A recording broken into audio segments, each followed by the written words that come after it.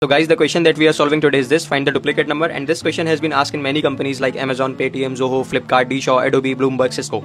And for this particular question, we are going to see 3 different approaches. But before that, let's see what the question is saying. So we are given an array of n plus 1 integer where each number is in the range of 1 to n. And there is one number that repeats. But here is a twist. Repeating number can repeat multiple times. Okay, as in this example, the repeating number is repeating multiple times. So for this question, let's see the first approach. The first approach is going to be very simple. We will use 2 loops and will compare every element with every other element.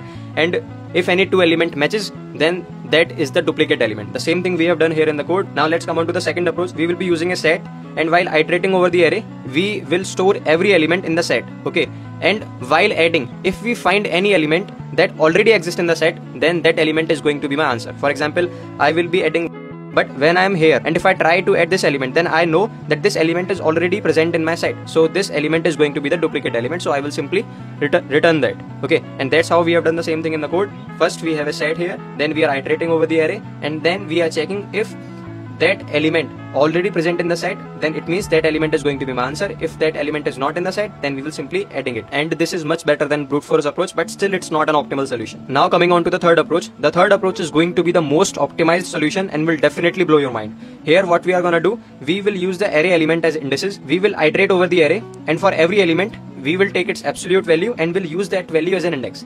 And after that we will navigate to that index and will mark that number negative.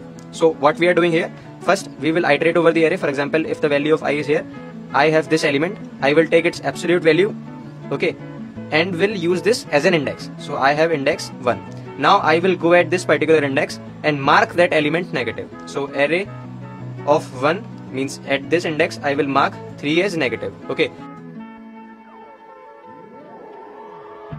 now when I am here, I will use this as an index again, and I will go to the second index again, and here what I noticed, that this element is already negative. So if we find any element that is already negative, it means that we have been here before. So it means that element is going to be the duplicate element. So this is going to be the answer. So the same thing we have done here in the code. What we are doing, we are iterating over the array, and for every array element we are taking its absolute value and using it as an index, and after that we are navigating at that index and marking that index element as negative. So here what we are checking, we are marking that index element as negative, but before that we are checking if the index element is already negative. If that index element is already negative, that it means that we have been there before.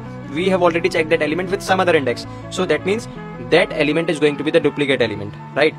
The dry run I have already explained here. And share this field with your friends. I will see you in the next video with another DSA concept.